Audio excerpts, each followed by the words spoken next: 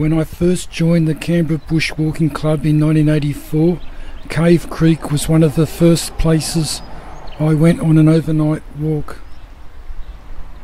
During the 1980s, I participated and even led a walk to Cave Creek, usually every year. In those days, access was via Piccadilly Circus and it was a long, rough dirt road.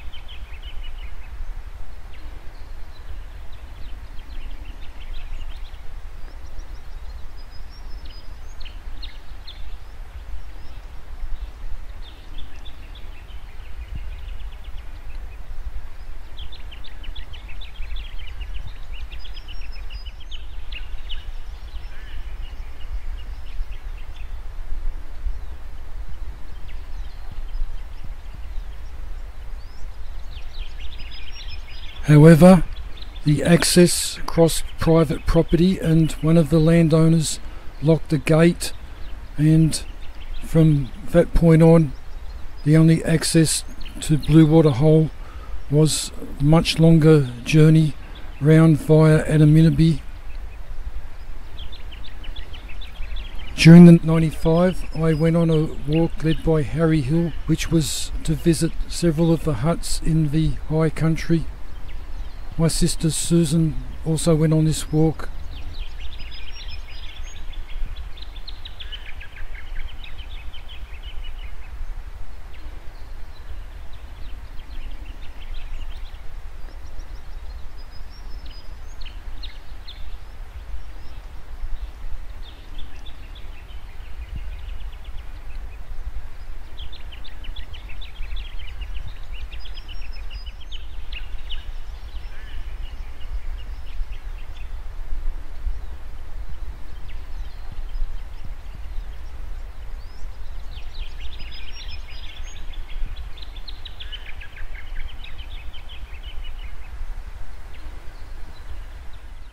European graziers started moving into the Coolum Plain area from the 1830s.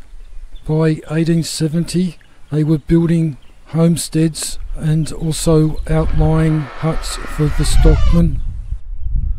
Coolum was one of the main residences in the area. It was occupied by manager of the run until the late 1950s, when it fell into disrepair before being bought out by the National Parks Service in 1975.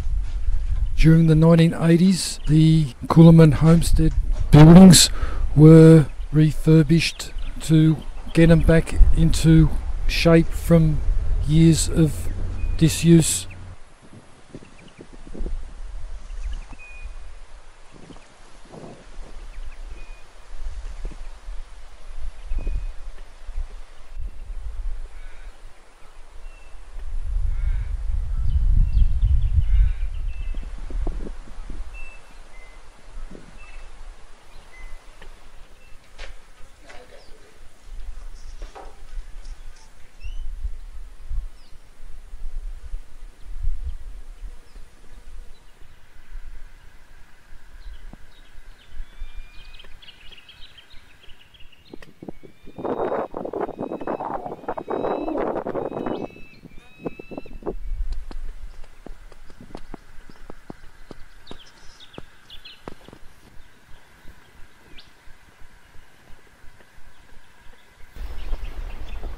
So my aim for this trip was to visit some of the huts I visited on that 1995 walk, to identify some photos from my collection and be the first visit back to Blue Water Hole Cave Creek since 1995.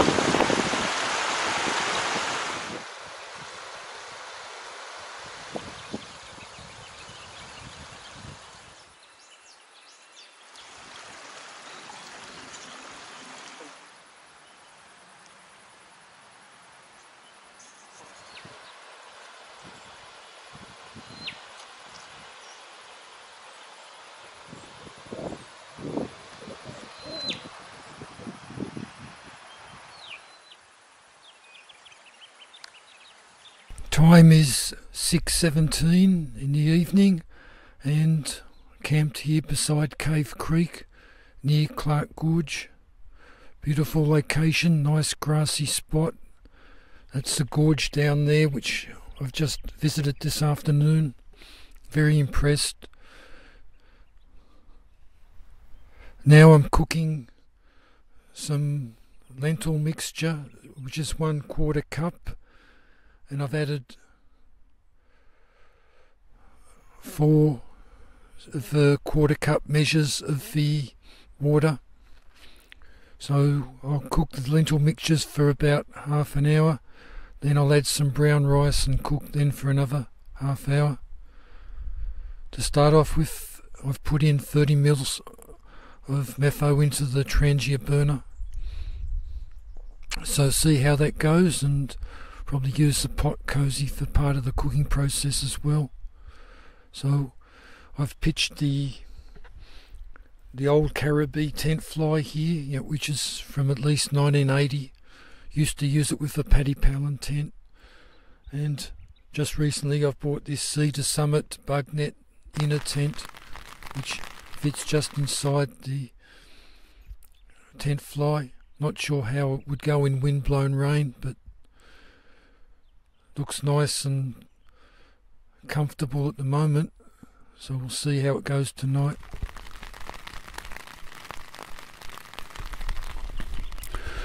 Time is 6:30 in the morning and it's been raining a little bit overnight. Started around 1 AM and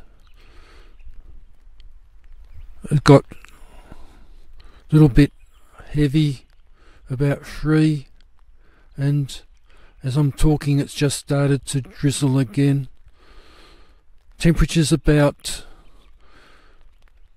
10 degrees Celsius. Wasn't cold at all last night. It stayed dry under the tarp. Bit claustrophobic with the low hanging net, so have to get used to that. About to cook breakfast now, which will be rolled oats and possibly pancake if I feel up to it. I've got with me my Van Gogh Voyager 300 sleeping bag. Weighs about 1.5 kilos, probably not the lightest, but it's a synthetic bag. Rated down to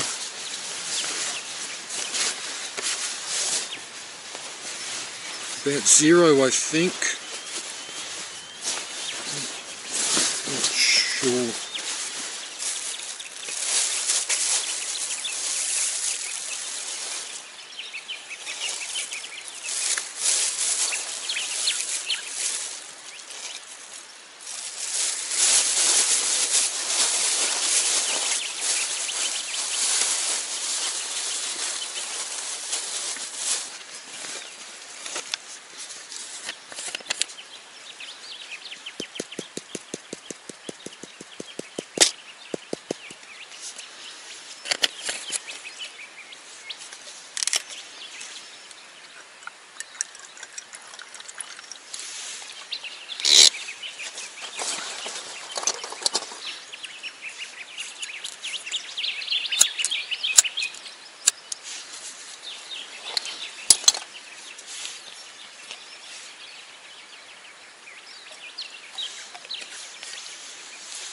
Bit of white spirit to make it easier to light.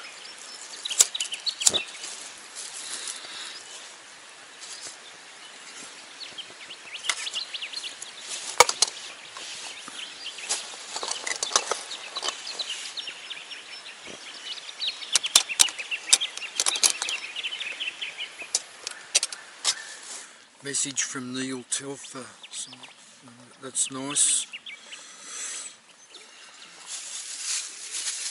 I've piked on the pancakes today, so just having the biscuits with peanut butter and honey. Still wet from yesterday's creek crossing, so time to put them on.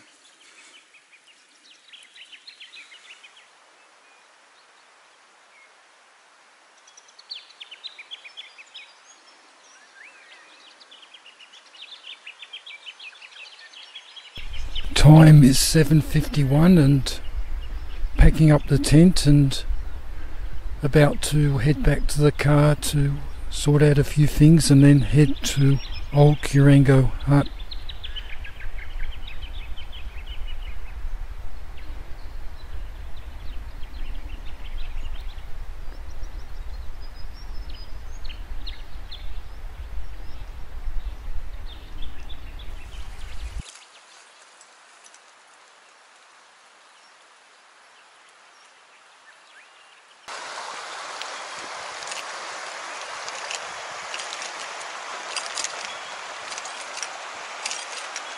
Time is 8:25 and I've just connected the mobile phone up to the Xiaomi battery, which in turn is being charged from the solar panel.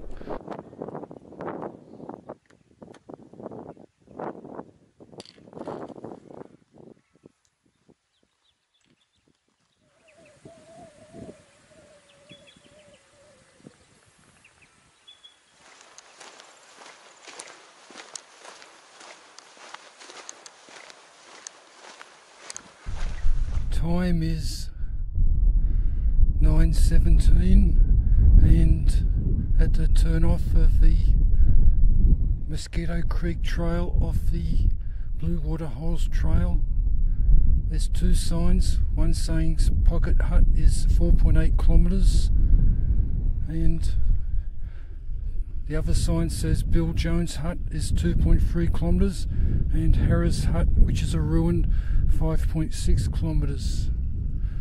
So I'm heading for Bill Jones Hut, have a look, and then Old Curango Hut.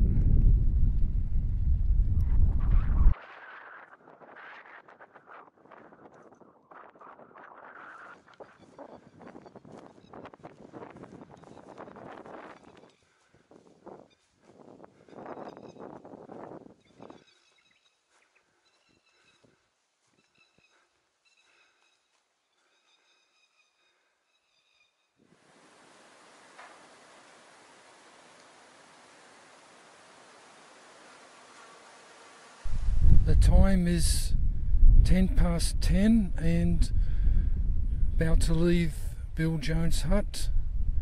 It's probably about another 6 kilometres to Old Curango Hut, so that shouldn't take too long. Maybe an hour and a half is my guess. So that'd probably make it there by about lunch. So yeah. There were some horses around, but they seem to have gone now. Water, there's a little creek over there, but it's very muddy from the horses. There was a note a girl left in the logbook back in the hut. It says that water's better about 100 metres upstream. It's not a very big creek, so I don't know what the creek would be like 100 metres up the hill there, but I've got a little bit of water, so I won't need to get water. Mosquito Creek was much better supply. Temperature is about 18 degrees Celsius.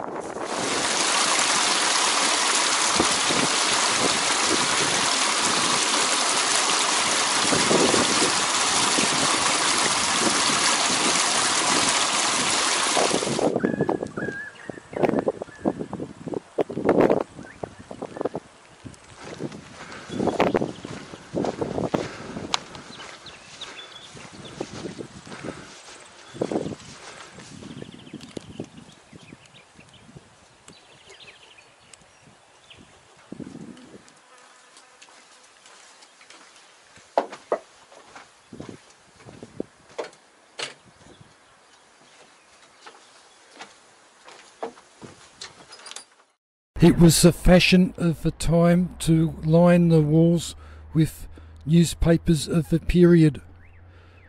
The newspapers on the walls at Cullinan and at Old Curango date from 1934 and also 1942. It's interesting reading, looking at the advertisements and also some of the stories that were in the papers about progress of the Second World War.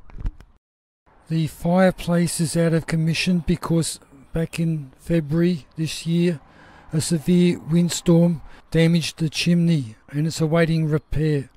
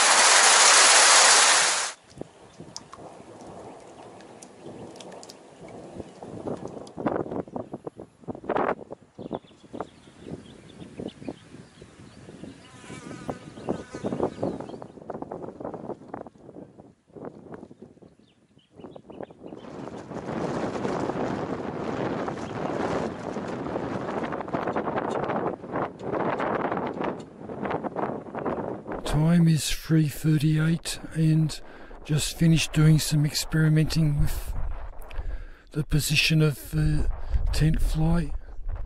First off, I had it about 15 metres from the hut and in a bit of a windy spot.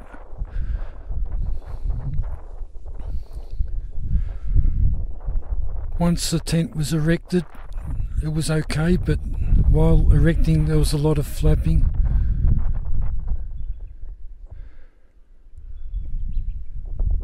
However, I was concerned that if it did rain, then the wind would blow the rain straight through the open end and there'd be no protection.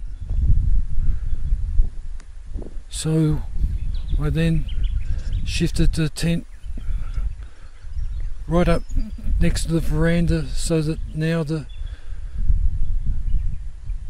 homestead is giving shelter from the wind, so wind is far less of a problem in this location.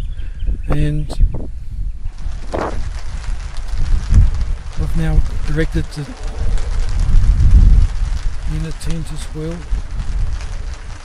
Looks like I need 2 extra pegs so I can peg out the base at the rear of the inner tent. Well, I've already had first course, which was chicken noodle soup, packet mix. Add a little bit of milk just to thicken it a bit. It was very nice. Now second course, I'm heating up half a cup of macaroni and I'll add some cheese. I've added 1 cup of water.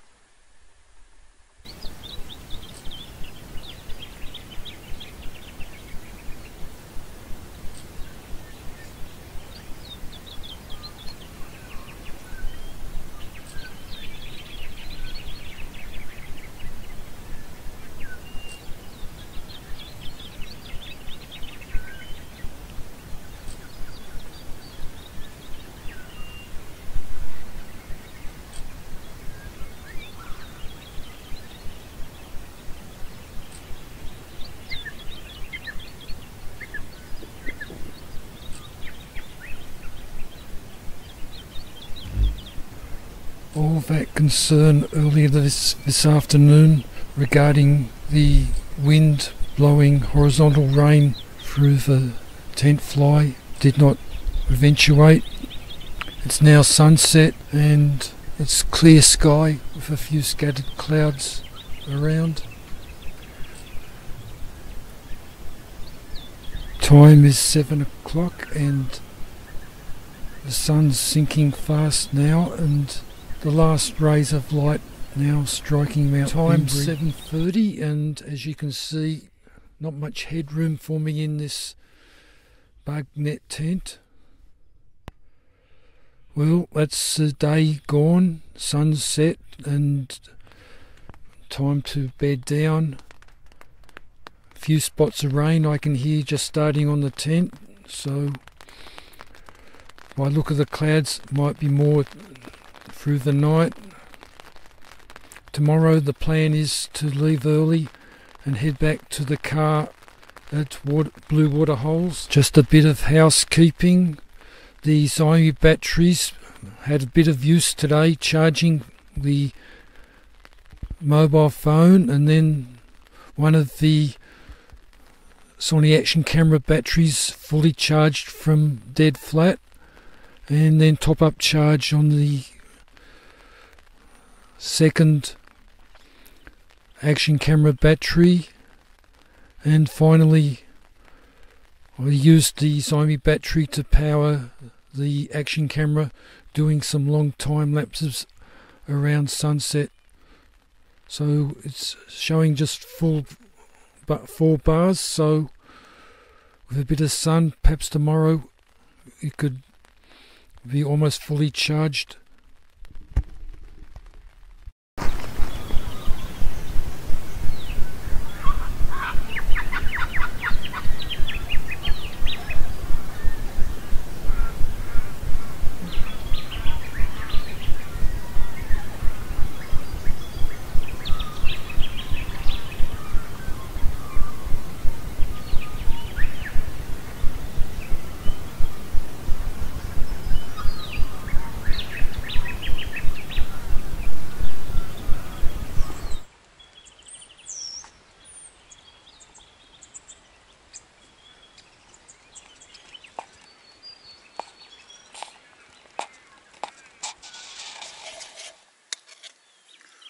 This is a 1/4 cup measure, so it's in one of these of the pancake mixture, one of these of milk, and 1 1/4 of water.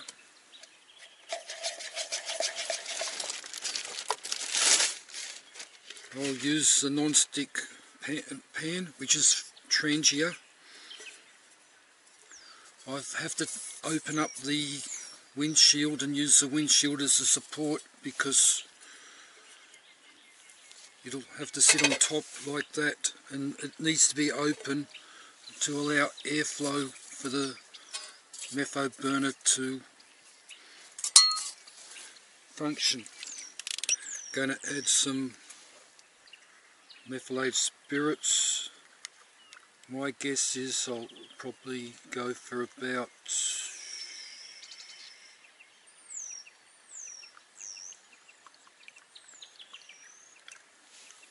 a bit under 10 mils. A bit of shellite to make it easier to light. Careful not to spill this stuff. And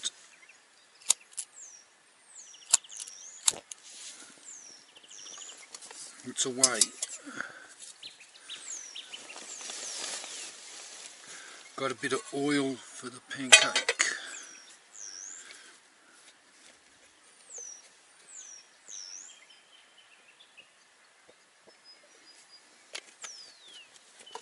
I'll use the tongs for the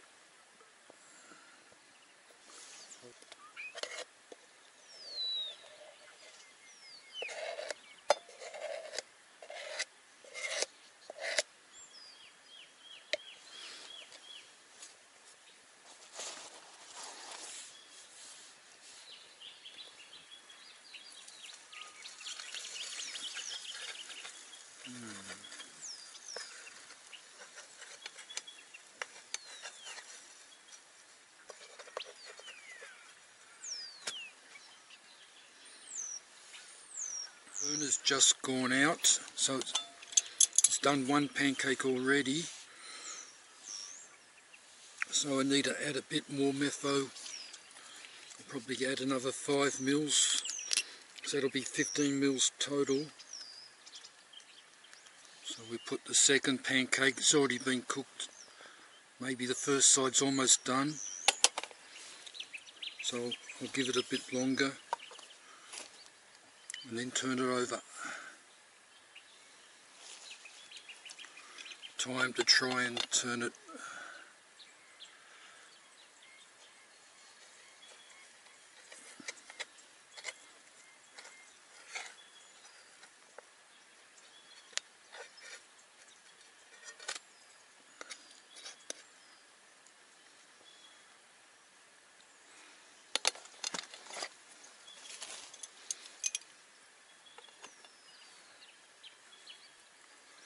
This burner's almost finished, so 15 mils is probably what I need to do in the future for that quantity of mixture, and it's ready. That's the burner, trangia burner. I've got the simmer ring with the top removed, and this is the top. I got a little hole I've bored in there that fits over there, and it throttles it down to very nicely. So I'll just put the 2 stakes back in. I'll reassemble this.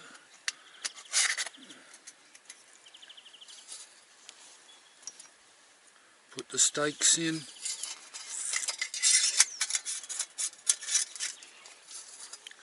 Put this on top.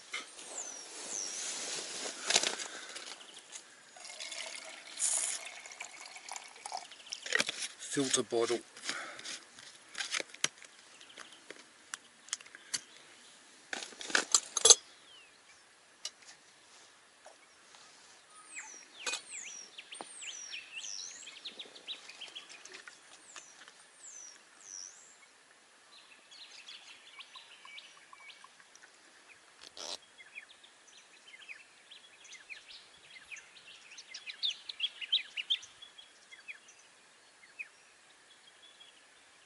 Time is 7:50 and I'm pulling the tent down. I noticed there was a little bit of water in a couple of places on top of the blue paddy made ground sheet. Not sure where they came from. Definitely no water came through the floor of the net tent. Little bit of water on the outside of the tent fly. I'll dry it out when I get home. Little bit of light rain early evening.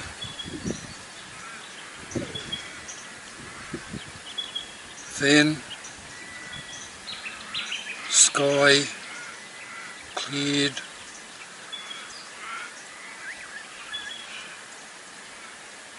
Temperature dropped to 5 C by morning.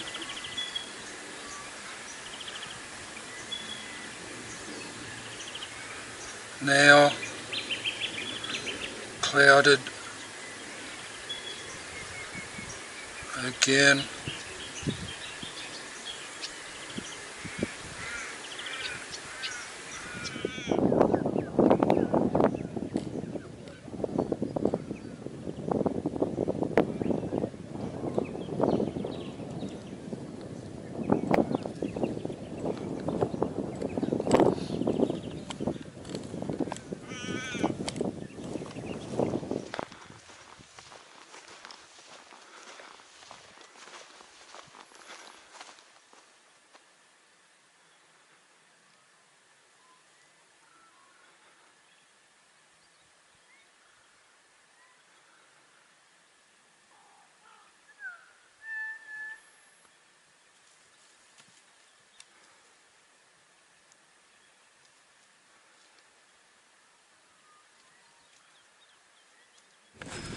Time is 8:47.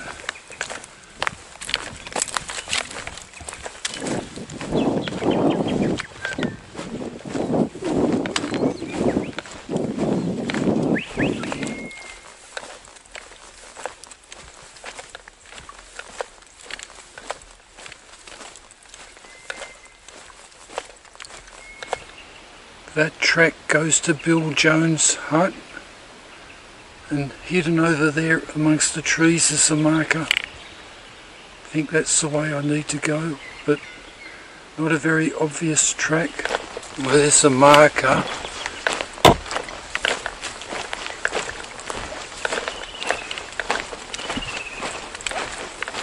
We've got to go out in the middle of this plain to join the Blue Water Holes track.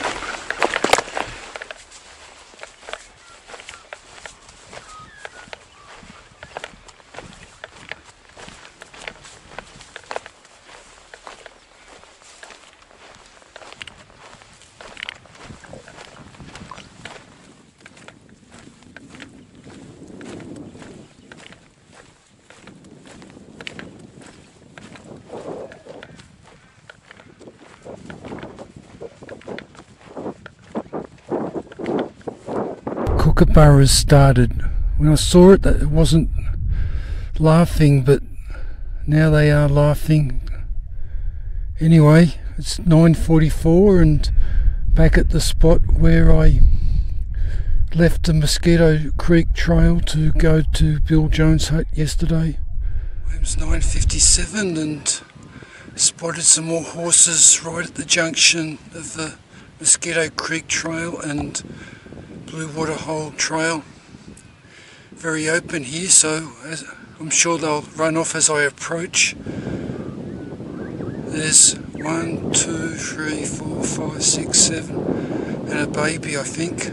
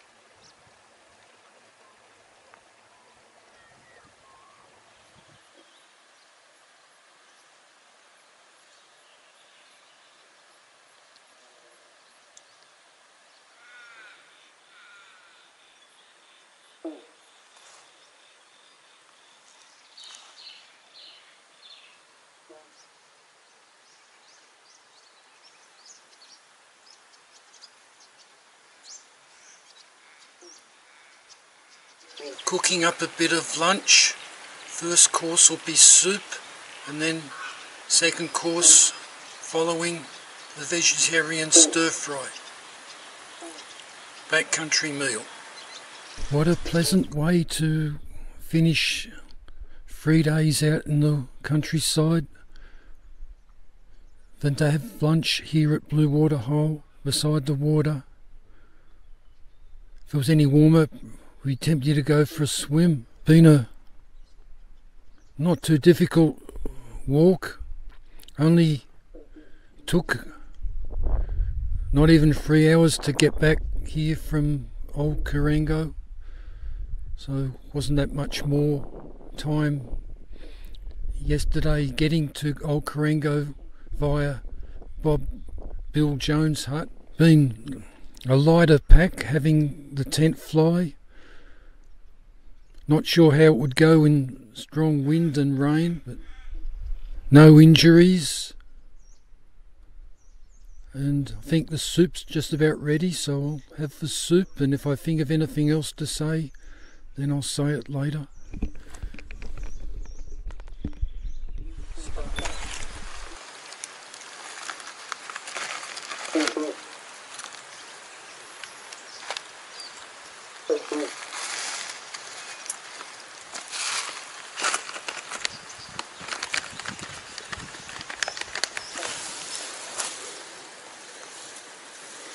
I've just added the remainder of coconut curry that I had on the first night.